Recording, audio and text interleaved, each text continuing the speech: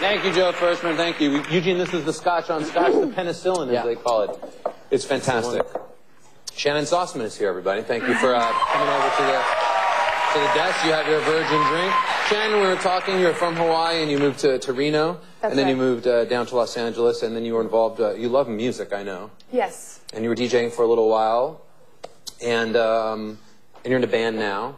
Mm-hmm. I moved out here originally to become a dancer, and then everything, Right. you know, started doing, you know, sort of just wanted to get out of Reno, and then was here and danced for a little bit, did commercials, and then I was doing commercials, making a lot of money doing that, and at night, just as a hobby, I would DJ because I just liked it, and my ex-boyfriend at the time, or my boyfriend at the time, was a DJ, and I asked him and his friends to teach me, and it just looked like fun, and I kind of just... Nothing better than a hot DJ when you walk in. That's fantastic. It's hard to beat per minute mix and stuff. Did you do all that?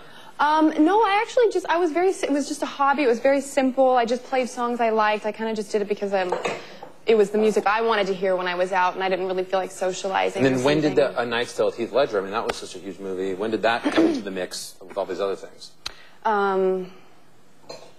That came kind of right around then. I was actually DJing somewhere, and the casting director, Francine Maisler, spotted me, and she asked me to audition for A Night's Tale, and I read for that like 5 times, and then everything snowballed from there. Now you're drinking with me in the middle. Eugene, can you keep it down a little bit, please? And I mentioned you, Wrist Cutters. Leslie Bibb was here. That was a cool movie.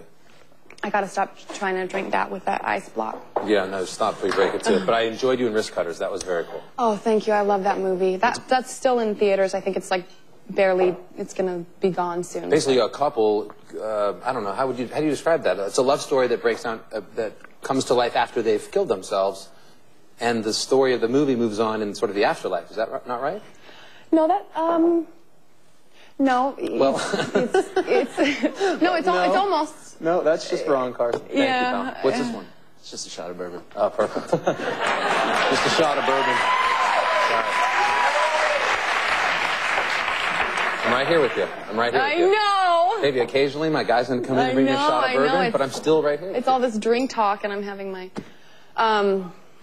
what was I saying, guys? Well, you're talking about the movie Wrist Cutters, and people should just go see it. That's all that matters. Yeah, it's Let's talk about the new one that you're doing with Ed Burns.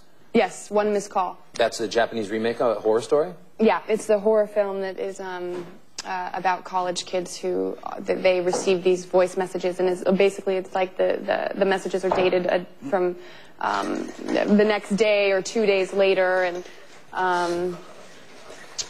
and it's like they check the message, and it's the sound of their death or their voice, and they're in like some state of terror, or, you know, they're basically hearing themselves die. You pick some interesting movies. How do you, I know. How do you pick these films? I'm not picking, you know, you read something, and if it's even semi-interesting, you're excited Well, Ed to do Burns it. is awesome. I like that guy a lot. Yeah, he is. Did you enjoy working with him? I did. He just made me laugh the whole time. Yeah.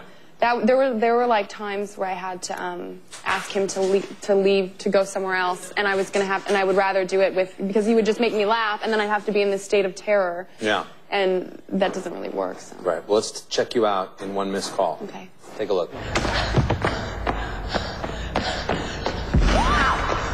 It's okay, it's okay. She's coming for me. She's coming. Okay, come on, let's go.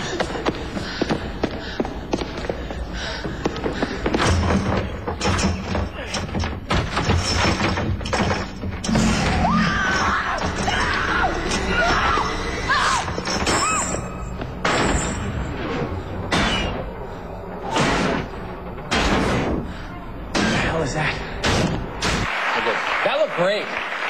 All I noticed when I watched that is my this bad padded bra that I'm wearing. It's funny, every time there's an actor that comes out here, whenever we roll the clip down, 99.9% of the time they will not look at the little monitor right here. Like, you guys just by and large just don't like to see that. Do you feel that way?